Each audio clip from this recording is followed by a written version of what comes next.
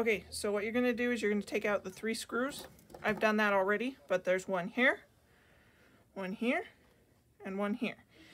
And before we do any of that, we want it all unplugged from outlets and everything so there's no electricity going through it. Once we've done the screws, you're going to take the box, just the halves apart, and we're going to have it open so you can see.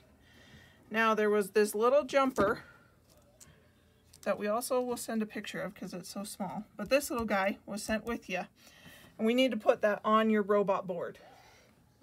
And if you look at your board, you're looking at this port that is closest to the power switch.